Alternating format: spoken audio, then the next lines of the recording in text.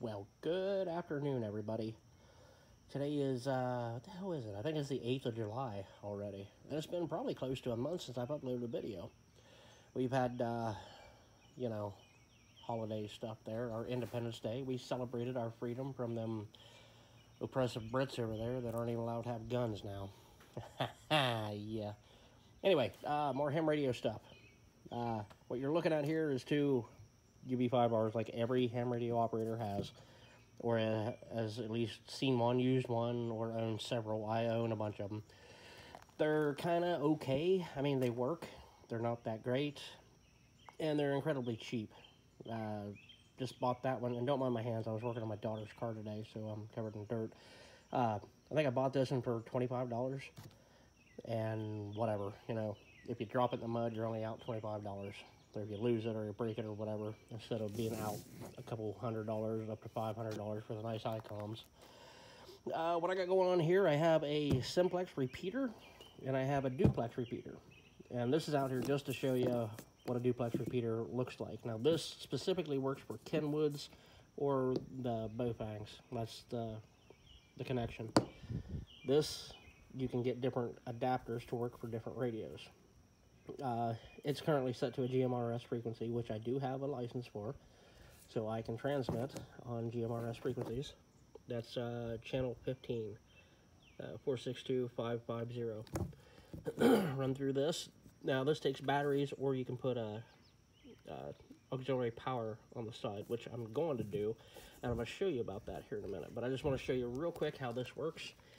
This up there, I'm on the same frequency as that. See where the little arrow is, right? I can't point there. Right there. Same frequency as this guy. And I'm going to go ahead and call out real quick. Test 1, 2, 3, 3, 2, 1.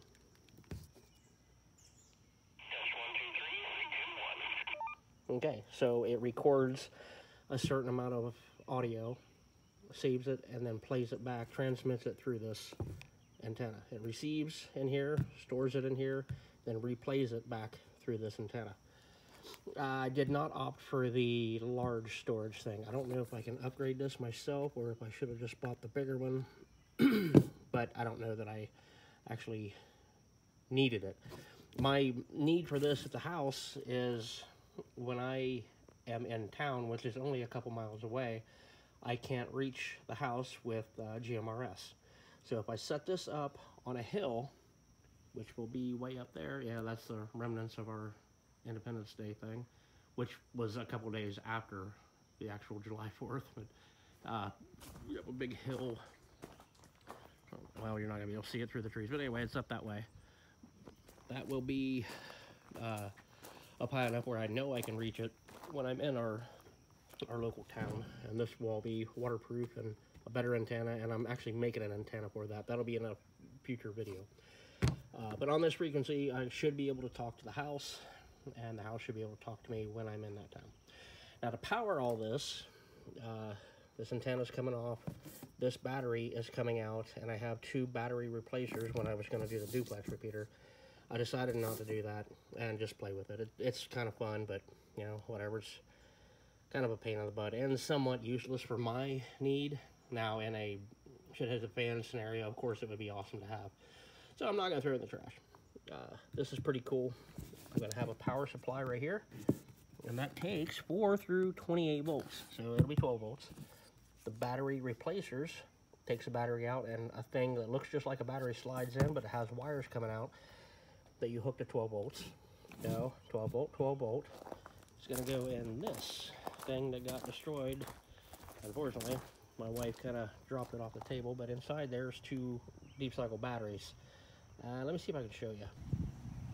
I think you can see that there's two batteries inside there. They're really small, and I made this box specifically for them, but it kind of got knocked off the table.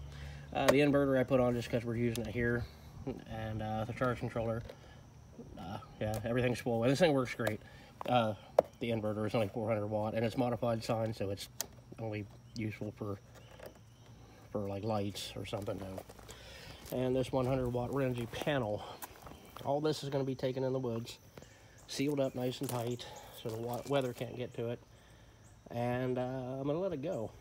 see how long it lasts. Now, obviously not in this state like I was planning. I have a Rubbermaid tote that I'm going to put everything in and use a bunch of silicone. So I guess that's about it for today. Got a little bit of work to do to get this up there, but I'm going to be taking you along with me now that I'm kind of freed up. I'll be able to get back to making videos and stuff like I love doing. So I'm going to do this here and sign off, I guess. Thanks for watching, and as always, have a good one.